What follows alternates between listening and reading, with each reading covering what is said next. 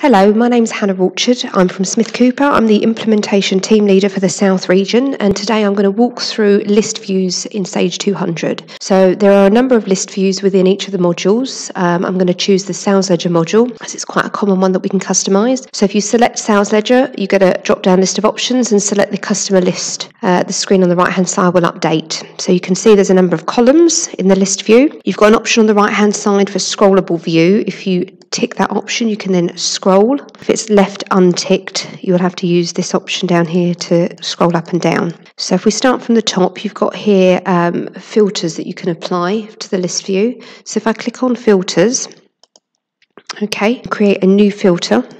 You have to give it a name. So for example, you may want to filter on an analysis code, or let's have a look at the options you've got. Balances may be greater than 0 for argument's sake. So let's use that one as an example, as this is the customer list view. And then we select the join, so where the column, so we want where the column of balance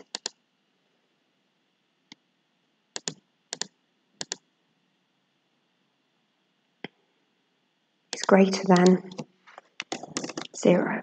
Okay, so if we save that and close, you've now got a filter in your list view. So if I click on the filter, that will then filter on balances, customer balances that are greater than 0. So now if I drop down into the actual list view itself, you can see that you can sort by any of the columns. So if you just click on the column heading like so, and you can sort either by code, obviously, or by balance, or by credit limit. You can search. So anything within this list view, you can search using the search list. So if I'm searching for, say, either a customer name or a contact name, so you may have a direct contact that you're used to dealing with, maybe not remember the company name.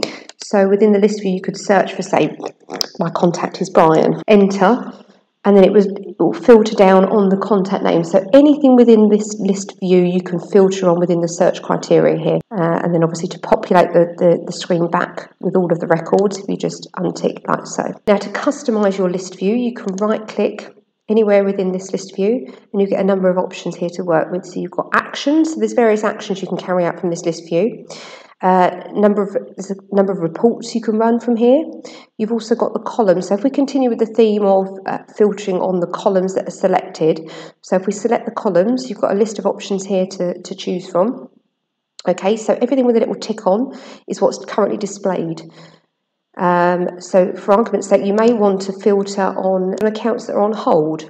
So if I select on hold, we've got a customer account there that's on hold. So again, you could create a filter maybe for your customer accounts that are on hold. So if we select another filter and create a new one, that filter is set, the column is called on hold. So where the column on hold is equal to, and the answer is true. So we just want to filter on accounts that are on hold, okay?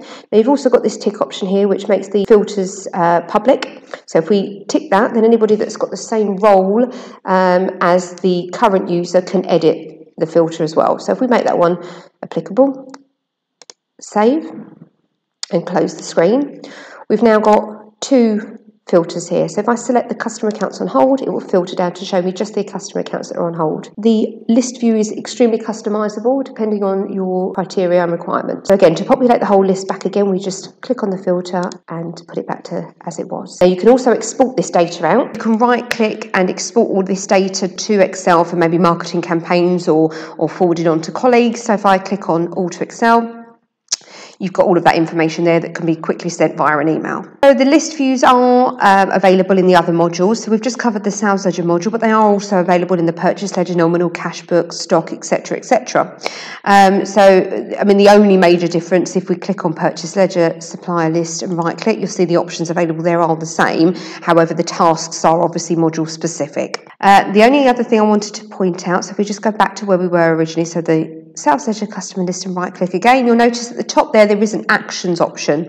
Now the actions that are available are various tasks that are also available on the icons at the top of the list view, as well as the drop down options. So for example, you've got here new and amend, so that's creating a new account or amending a new account. The majority of customers will use these icons.